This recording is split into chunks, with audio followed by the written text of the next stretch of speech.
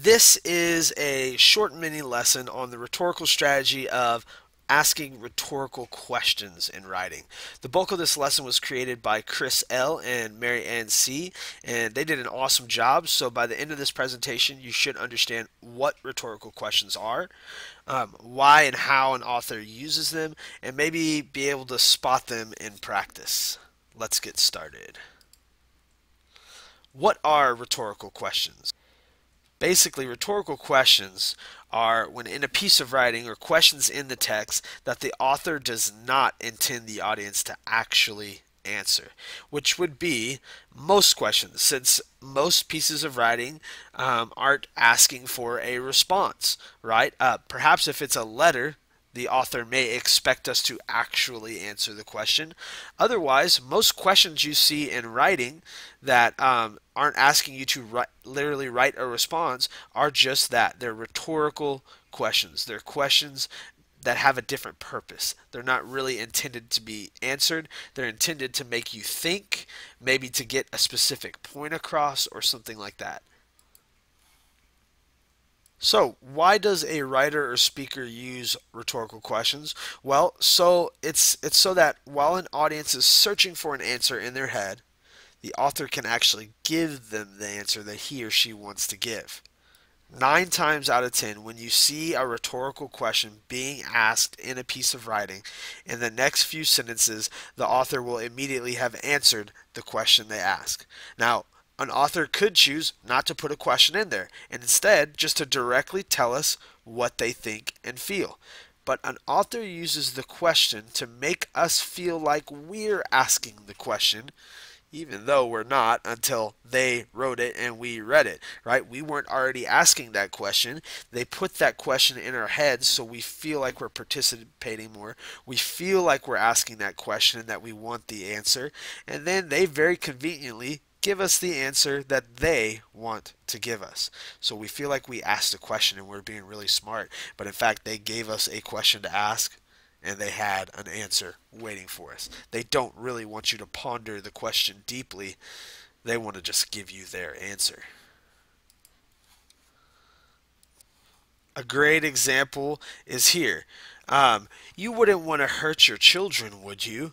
Of course not. Then shouldn't you buy them a PS3? This question is rhetorical because most normal people would of course answer that question, no, I don't want to hurt my children, right? In fact, most of us, this question wouldn't even arise in our heads. So it's interesting that that is what the author asked. That's a rhetorical question, right? And then notice that right after the question, it gives us the answer. Why didn't the author just choose to say, I know people don't want to hurt their children? Because this question makes us feel like we asked it. Okay? And then notice another rhetorical question here. Then shouldn't you buy them a PS3? Well, they've already told us the answer that they want us to hear, right? The question itself here is giving us the answer they want us to get, right? Then shouldn't you buy them a PS3? The author could have said, buy them a PS3 and they'll be happy. But phrasing it in a question is a little softer and a little sneakier at getting the audience to agree with the point that they're making. Here are some more examples. In a situation where a friend would run into a girl, making them both fall, and then the girl would remark to the friend, are you crazy? Again, this question is not meant to be seriously answered by the audience, right?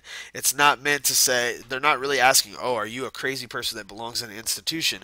No, it's just saying, are you crazy? It's a rhetorical question. It's not meant to be answered. In fact, instead, what is it saying? It is saying, you are crazy, right? It's in fact suggesting that the audience is crazy, that the person that they're saying it to is crazy. But in the form of a question, it doesn't come off as harsh. It's also easy to spot rhetorical questions because obviously you're going to be looking for questions being asked, so you would look for question marks. Now, not every single question is a rhetorical question, but most of the time when you spot a question being asked in something like an AP prompt that you're being asked to analyze, if you spot a question being asked, that is probably a rhetorical question. Okay, so for example, in this prompt, you could read through it, and when you came across a question mark, for instance, on the second page here, let's zoom in on that. When you came across a question mark, you could be pretty certain that this is a rhetorical question. For instance, this question being asked here: what can we do to free our consciences?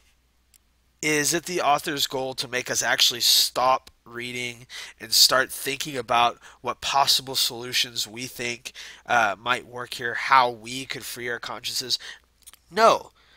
They're wanting us to just simply hear the answer that they want to give us. So you see, they ask, what can we do to free our consciences? And then they immediately follow that with their answer.